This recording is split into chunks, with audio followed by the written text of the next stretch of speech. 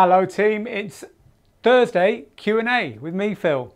And we're just a few minutes later than normal because I couldn't get the network to work here. All my cameras disappeared. Anyway, I rebooted everything. That's what you have to do, isn't it? Just reboot and guess what? It's all working again. So welcome everyone. It's Thursday Q&A and that means it's your chance to talk about anything DJing with me, with the team. We're here to help. We'll answer as many questions as we can about your DJing. Could be about your music, could be about your gear, could be about your tricks and techniques and playing, and it could be about getting gigs, could be about promoting yourself, whatever you want help with in your DJing, we're here for you for the next half hour or so.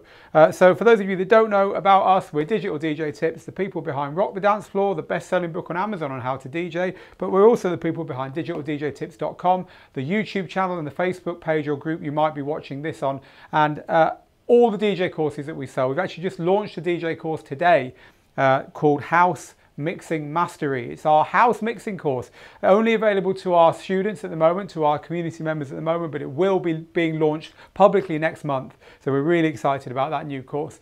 So that's who we are, that's what we do. If you enjoyed today, all I would ask is please share it. And if you're watching the replay on YouTube and thinking, what's this dude on about? Why don't we just get some, some content? Well, look, this is a show. There's going to be a lot of this. There's going to be a lot of chatting to people. We've got a comment camera over there where we interact with the community and so on. This is a show you're watching. It's a recording of a show. So join us live. Click notify, click subscribe, click show these pages first, and then when we go live, you'll be able to join us live and not have to watch the recording.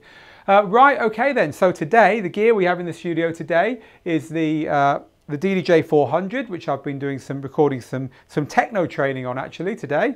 So that's the gear we have. The software obviously is Rekordbox, although you can't really see the whole of the Rekordbox screen there for some bizarre reason.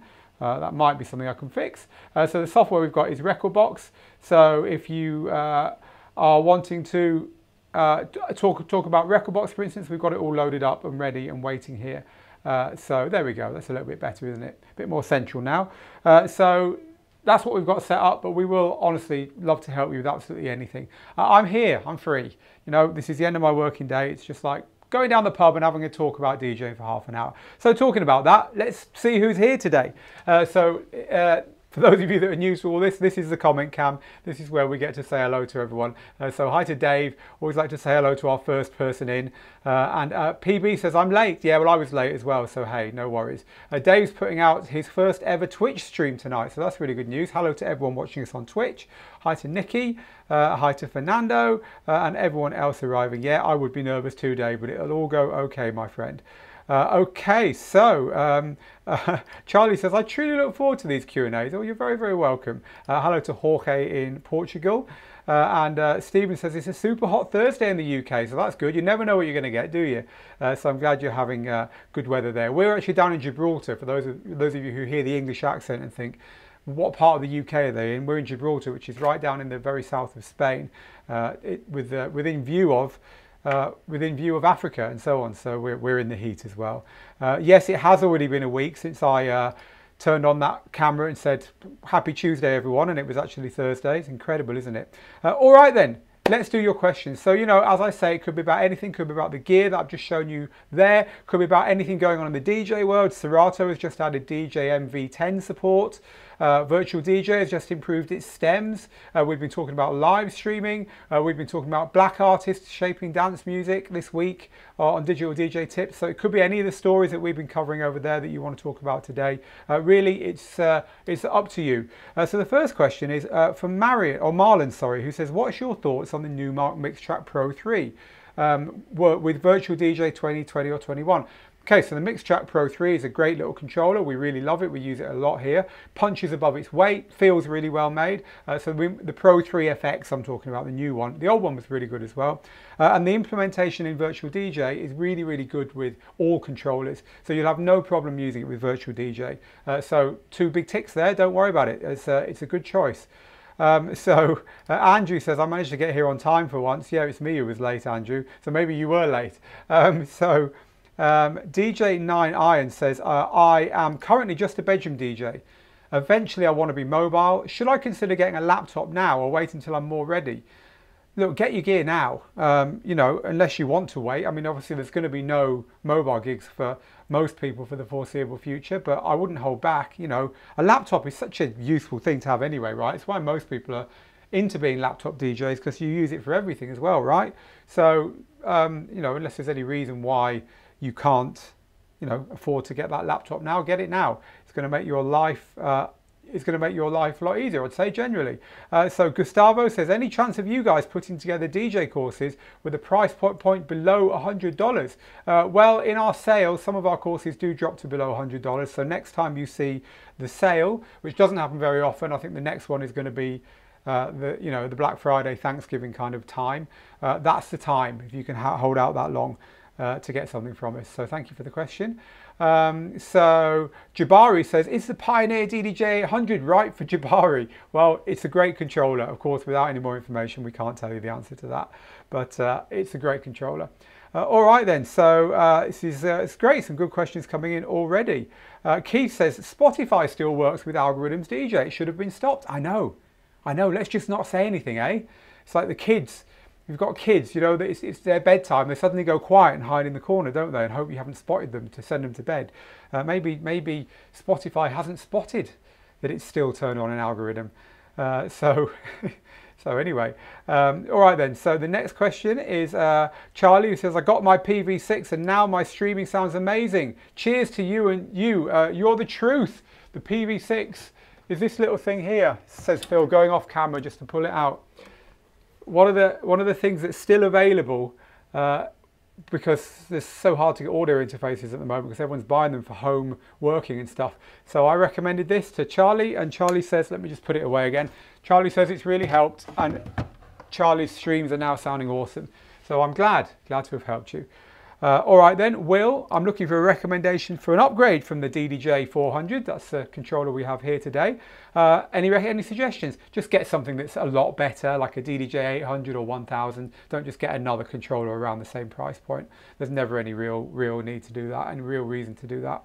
All right then, so I was actually watching your house mixing mastery course when I got notification of this live session. So far, excellent course, says Frederick. Oh, well, you're very welcome, Frederick. I was mentioning, if you've just joined us, we literally just launched our new course, which is called House Mixing Mastery, but it's only available to our members at the moment. But it's a course on how to mix house music. And if you're interested in that and you're not a member, then it's going to be out in about a month publicly. So, all right then. What has happened to the DNSC 2000 single controller from Denon, says Dave. I can't find one anywhere. Yeah, I don't think they make them anymore. That could be why. So Queso is thinking about the Pioneer DDJ 800 or the Roland DJ 505 or the Denon MC 7000. Is there a problem investing in that controller, the MC 7000, because it's 4 channels? Well, no, 4 channels is always useful to have. You know, most people only DJ on 2 channels, but the 4 channels, 3 and 4, can be used sometimes for an a cappella looping underneath, sometimes for a drum loop underneath, just to have tracks ready in case what you're doing doesn't work and you need to mix out quickly, and also to plug external gear in. So it is useful to have the extra channels. So I wouldn't say there's ever a disadvantage in having the extra channels, apart from the size of the unit, of course, because the bigger the unit, the more channels, or the more channels, the bigger the unit. I just got the house course as well, says someone over on our Facebook group. I can't wait to get started. Lots of our members on here today, of course. Lots of you talking about Spotify still working. Shush, let's just keep quiet about that, eh? Regis says, as a brand new DJ, I'm overwhelmed with where to start. How can I easily get a ton of music in a mass download? How should I organize files in Serato? Right, firstly, do not get a ton of music in a mass download. You don't know your tracks if you do that. It's much better to assemble your music slowly and listen to each track as you add it to your collection, work out how to mix with it. You don't need that many tracks to play a gig. If you get booked to play 1 hour, that's what, 20 tracks at the most? So you need 40 tracks. So if you can add 5 tracks to your collection for the next 2 months, you'll have enough to play your first gig. And that'll give you 2 months to practice and to get good enough to play that gig. So don't think that way. You know, you shouldn't be hoarding music. If you don't know every track in your collection, in a very real sense, you don't actually own that music. So join Digital DJ Tips. If you click the link, I can also give you the link actually, but if you just click the link on the website anywhere, go to here, djtips.co/join, or go to the website and click anywhere on the website where it says get your free DJ gear guide and Amazon bestseller. Click here and it will pop up this box. Sign up to Digital DJ Tips and I will give you a free copy of this book as a download. And this book is the best place to start. This book will talk you through everything you need to do around the 5 big areas of DJing. And the 5 big areas of DJing that you have to get good at. It's not just about the mixing. It really isn't. You can't see that under the light. Here. No, can't really see that. Gear, music, techniques, playing out and promoting yourself. It's all covered in there. And I'd love you to have that free copy, Regez. So head over there, join Digital DJ Tips. Let us help you know what to do next. Don't feel overwhelmed and don't hoard music. There's no point doing that. Assemble your collection slowly. So Colin says, I just picked up a Hercules Impulse 500 and I got berated onto the Serato Facebook page as it wasn't an FX Pro. Blimey, oh there you go. So someone's bought a controller that isn't a mix track and has got berated for it. Wow.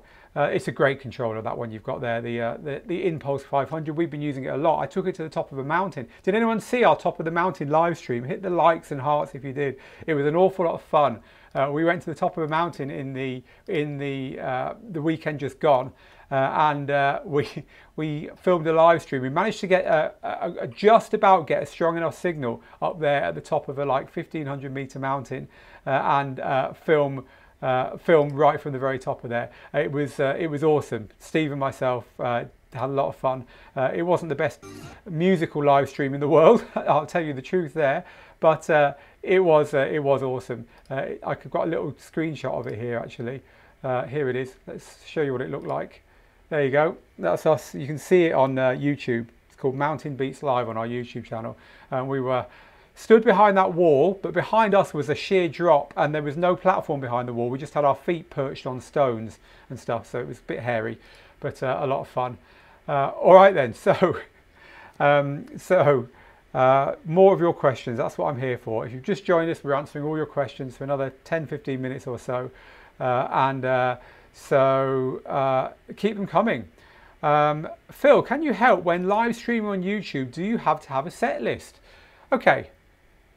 Let's talk a little bit about live streaming on YouTube or live streaming in general. The first thing I have to do is point you to an article that we published just last week because it's all in here.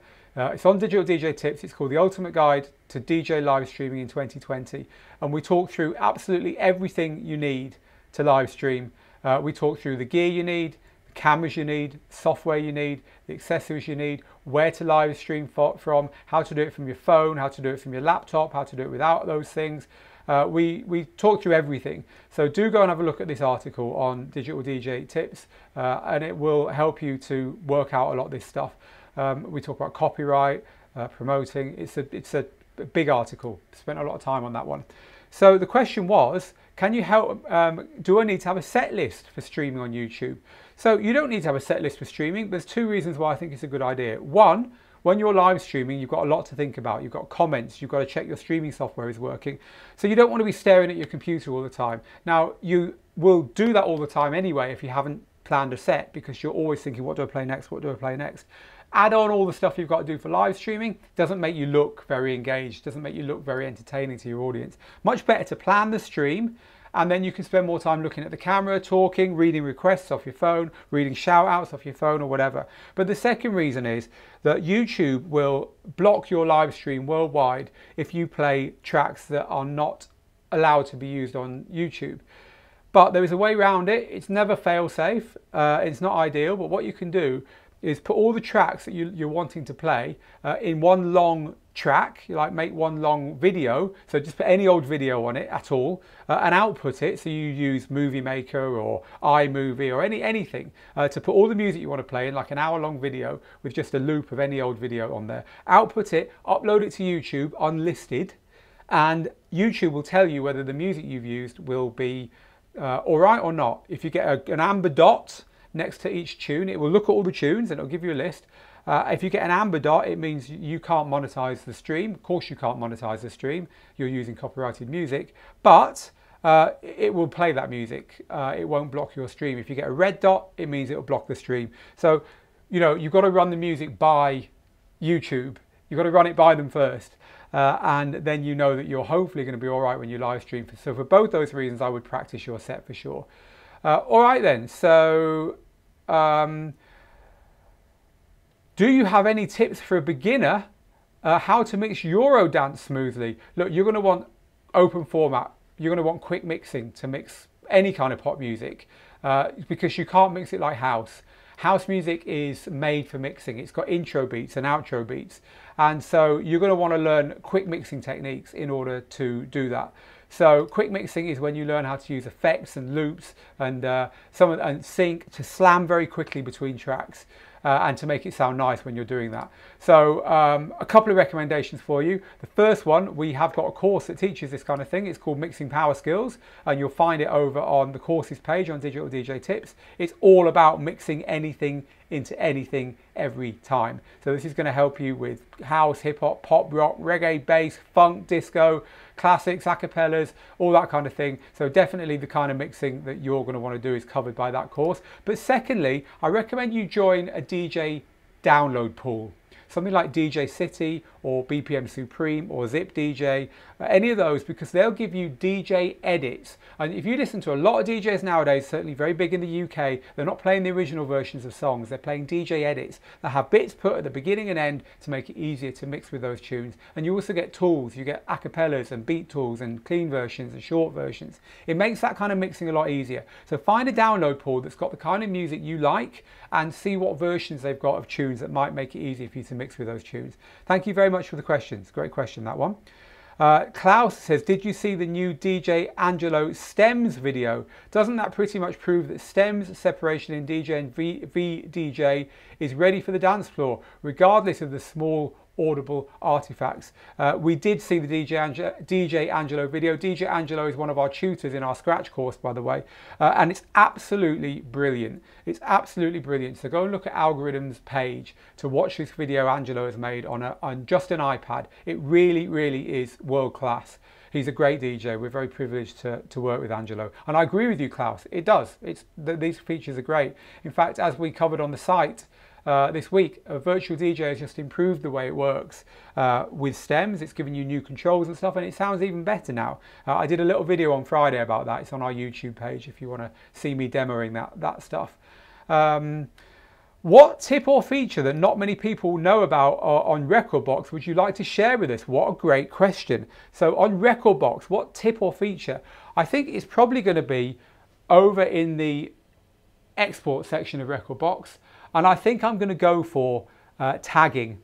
I'm going to go for the way that you can use the tags to really drill down in your tunes and add tags for all kinds of things. So Rekordbox in your library here can do a lot more than you can do in most software. You can add tags to tunes. And if you add tags to tunes, you can say things like, the genre is an obvious one, but you can also have, if you look down, it's hard for you to see this on the screen, unfortunately, and I can't zoom in on this screen. So if you're watching on a phone or something, just pinch and look on the right-hand side. You see, we've got the genres here, acid house, deep house, techno. You can add your own, but also we've got components. So you can have the different instruments. You can say this has got a synth or a vocal or a piano, or you can add things I'm just trying to remember the name of it, a saxophone. Like a lot of songs have got a saxophone in. You can also add situation, like this is for the main room or for build-ups or for the lounge or for bar sets or for chill-out sets. And so with all these things here, you can really organize your music collection in a way that you just, let's go here for a minute, in a way that you just can't do with other software. So, you can have stuff that is really good for a warm-up and have it all tagged there in the software across all genres. Every song you've ever got with a saxophone in, you just click the tag and they're all there. So you can play a little saxophone mini set. You can tag instrumentals and vocals. The tagging in Rekordbox is absolutely world class and no other software comes near, which makes sense because this software was originally just library software. It wasn't originally for controllers. This software was originally for preparing your music so that you could then go out with a USB stick and play in a club, which is why the mode we're in now hasn't got decks on it. It's called export mode. It's just got the ability to kind of load your tracks, get the tags sorted out on your tracks, and that's it. So nowadays, of course, we use it as proper DJ software for this, but it didn't always be that way.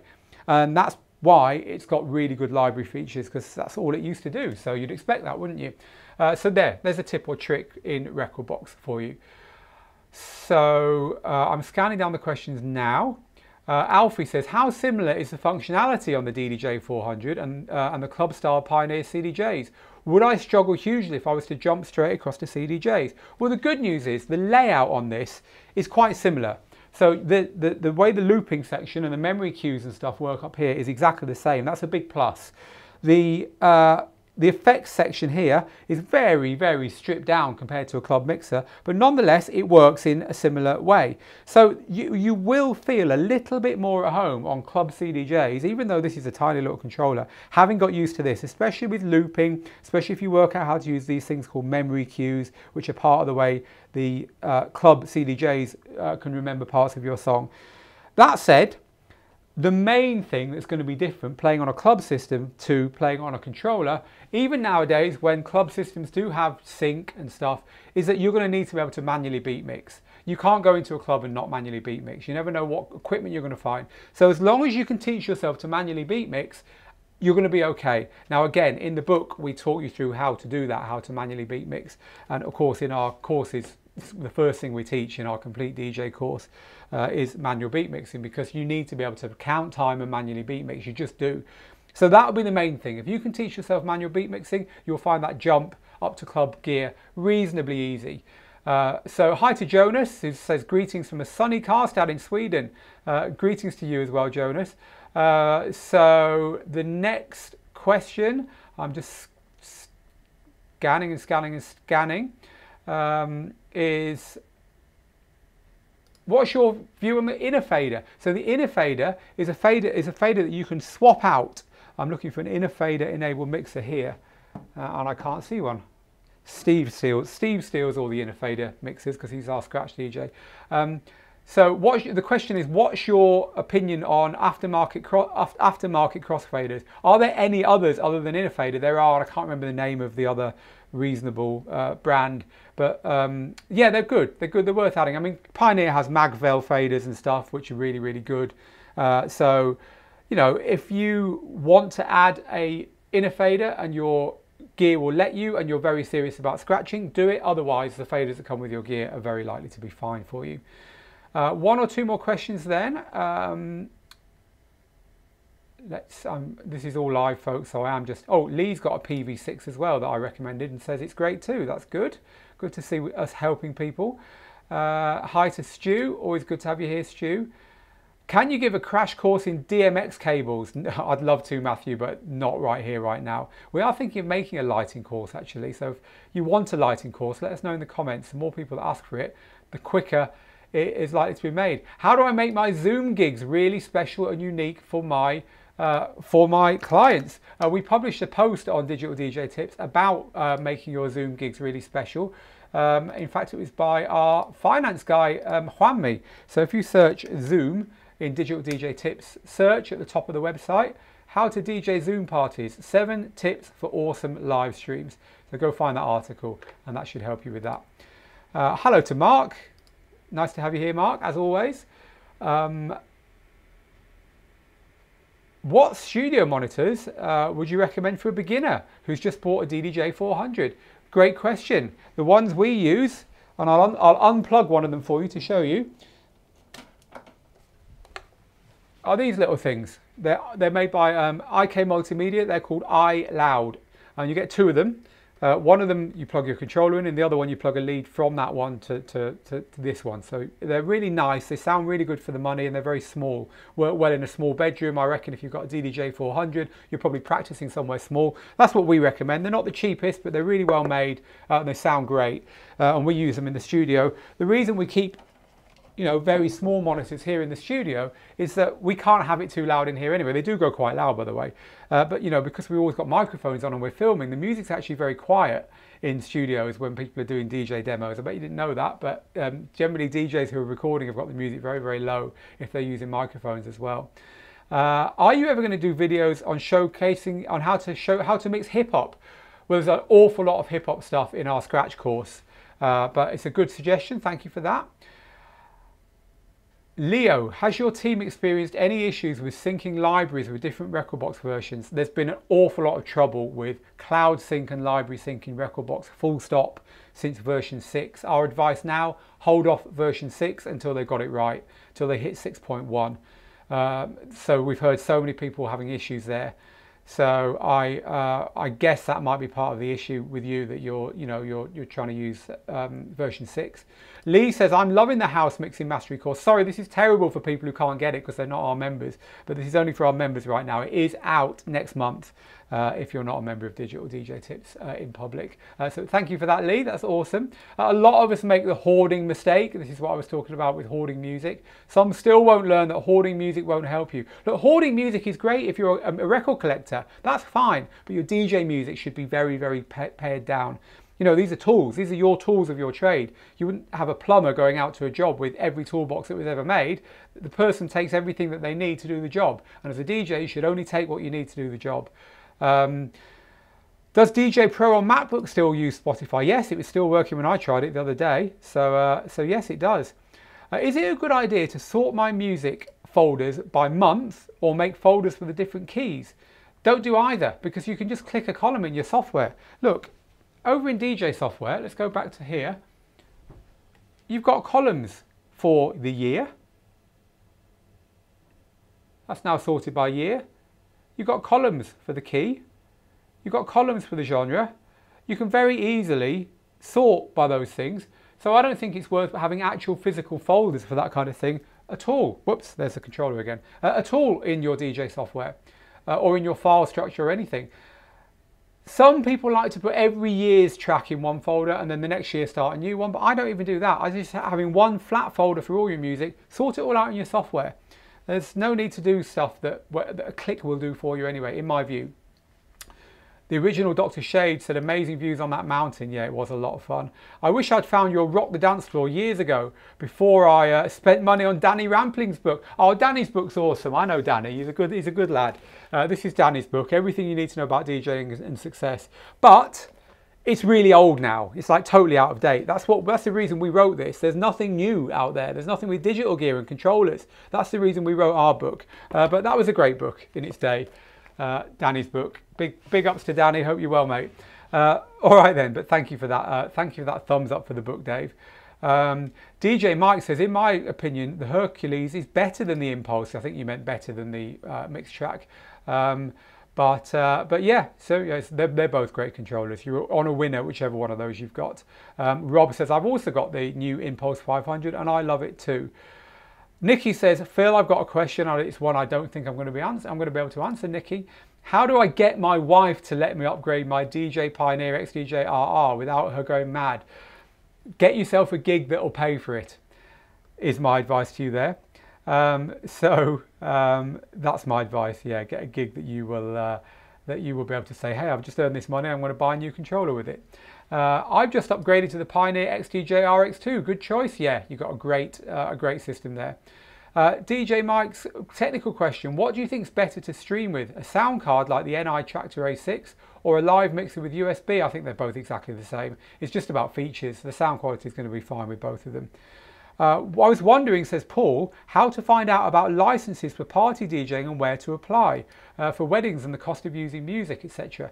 If you're DJing in a venue that has got a door fee, a public venue. If you're DJing in a public venue, they have to have a music license in order for you to be able to DJ there. It's their job to provide it. If you're playing a private party, you need to have that license, which means normally it's not up to you. You don't need to get that license. Obviously, it's different in all countries. It's not quite the same everywhere, but that's the general principle. Okay, I think, folks, one or two more very quick ones and then we're going to have to shoot. Anything that we haven't been able to answer here, my team will get to underneath. Buxy D says, what a great job you're doing. You're very welcome. Paul says, it's the first time I've managed to catch you live. I normally watch the playback. You truly are a wealth of information. It's because I'm old, Paul. DJ Dynablend says, Rekordbox is amazing. All us Serato users have to input those tags manually. Yes, it's true. It is really, really good. All right then, one or two more then. I'm just scanning for something that's new. What's the best DAW to make our own acapellas on? You don't need a DAW, you need something that will separate the acapella from everything else. Just download Virtual DJ Home. It's free, and that will let you separate the acapella with the new stems function. No need to do anything more than that. It won't sound studio perfect, but it'll be good enough for DJing with. And Danny says, if you had 1,500 quid, that's about $1,700 people, and you had in your pocket and you had Technics 1200 GR and CDJ 2000s, would you stop with Pioneer or buy a Denon Prime 4? Wow. If I had 1,500 to spend and I already had Technics and CDJs, would I stop with Pioneer or buy a Denon Prime 4? It's hard to answer that one. Nope, I can't answer that one with just that information. They're both really great systems. Hi to our friends at Extendamix. And Extendamix is saying we've got loads of Eurodance, including intro-outro versions. I can also recommend Extendamix. In fact, that was the name that was on the tip of my tongue for exactly that style of music. So if you want to download, Paul, head over to Extendamix with an X at the beginning. Thank you very much. I hope you're well, guys. And one more then. This is from Pete, who just says, hi, watching you while making dinner. Keep up the good work. Thank you, Pete. We'll just find one more question. This is from Jorge. Hi, Phil. Do you recommend Platinum Notes? Do you use it? And I do recommend Platinum Notes. I can probably show it to you on this computer here because I've got it loaded on here. I use it all the time. So Platinum Notes is a little piece of software that will let you take a... Here it is. Not very interesting to look at right now, but it'll let you take a track. So just find a track that I can drag. Maybe I've got something in my downloads. No, I won't even try and do it. It always goes wrong when I do that. Anyway, it lets you drag tracks in here and it will analyze them. And what it'll do is find out if those tracks are over compressed, there's not enough dynamic range, or whether they've got digital distortion in them, or whether the keys wavering because maybe it was a rip from a record and the record was a bit dodgy, or the volume's too low or too high, and it will attempt to correct all those things and give you a new output track with all that stuff corrected. And I use it a lot because I like all the tunes in my collection to be at the same volume and also to have some of those other things fixed in them, especially with a lot of modern music that's very over compressed. It's very loud. Tracks are getting louder and louder and louder. And so there's no quiet points in them. And on the dance floor, you don't really want that. On the dance floor, it's a good sound system. You want tracks to have quiet and loud. So it puts a bit of that dynamic range back in them. Some people love it, some people hate it. I've used it for 6 or 7 years and I love Platinum Notes. It's by the same people who make Mixed in Key, by the way. It's a great investment. As I say, I use it all the time with all my new music. So yeah, I can recommend that.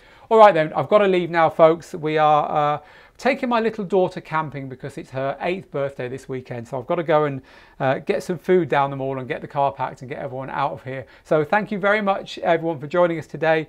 We're back again on Tuesday for Tuesday Tips Live, where we were talking about an industry piece of news or something big or something that people are chatting about over in our communities. If you want a copy of this book, then you can head over to become a member of Digital DJ Tips, which you can do here. And our latest house mixing course is only open to our members. Nudge, nudge, wink, wink. So lots of reasons to be a member if you're not already a member. There's the link. It's free, by the way. And apart from that, you guys have a great weekend and I'll see you on the other side. Get good, get out there and make the moments, people. And we'll see you very soon. Until then, bye-bye.